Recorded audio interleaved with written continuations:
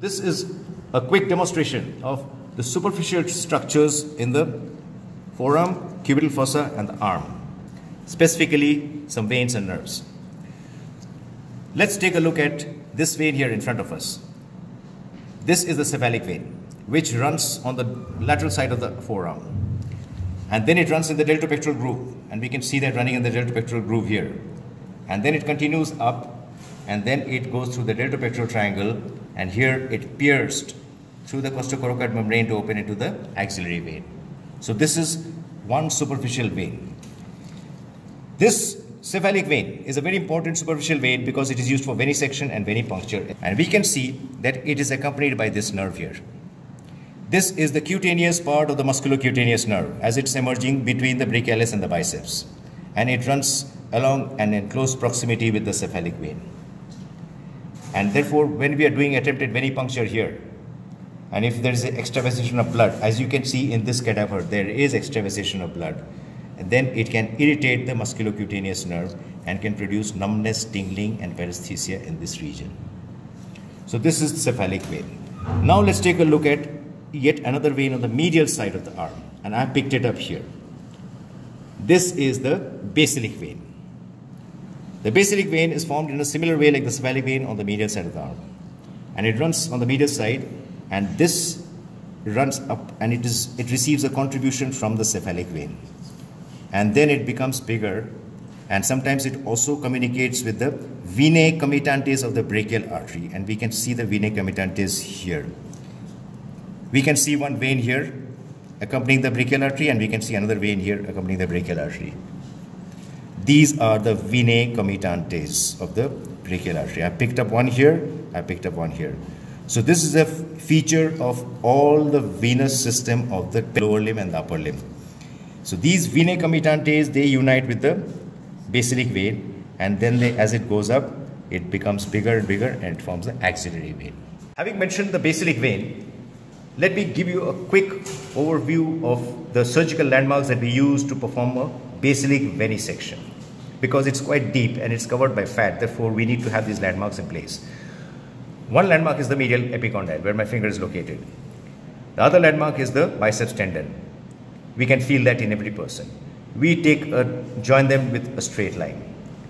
We take the midpoint of that line and we go 1 inch above that, and we make an incision, and when we do that, we reach the basilic vein.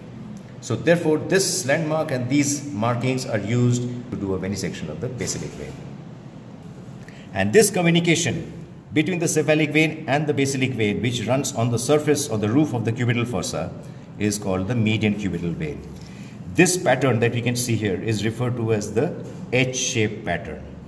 We can have a variant pattern in some people where there is a median antecubital vein, which then divides into a median basilic and a median cubital. So it is just a matter of semantics. The next point which I wanted to emphasize was this nerve. We can see a nerve running with the basilic vein, just like there was a nerve running with the cephalic vein. This is the branches of the medial cutaneous nerve of the forearm. Higher up, there is another corresponding nerve, which is known as the medial cutaneous nerve of the arm. Both of these are branches from the medial cord of the brachial plexus, and they run along with the basilic vein. So when there is a brace injury to the basilic vein, then these nerves can be irritated. The next point I wanted to draw your attention to was this facial structure, which we have cut and reflected. This is the biceps aponeurosis. And how do we know? If I trace this is the tendon of the biceps. And we can see that the main tendon is going into the radial tuberosity, and it is simultaneously giving an expansion, which is running inframedially. This biceps aponeurosis expansion merges with the deep fascia on the surface of the forearm, and that is this here. This is the pronator muscle. This biceps aponeurosis serves several important functions. Number one, it protects the structures in the cubital fossa, namely the median nerve and the brachial artery, and we can see it is protecting. And as you can see, this median cubital vein runs on the surface of the biceps aponeurosis.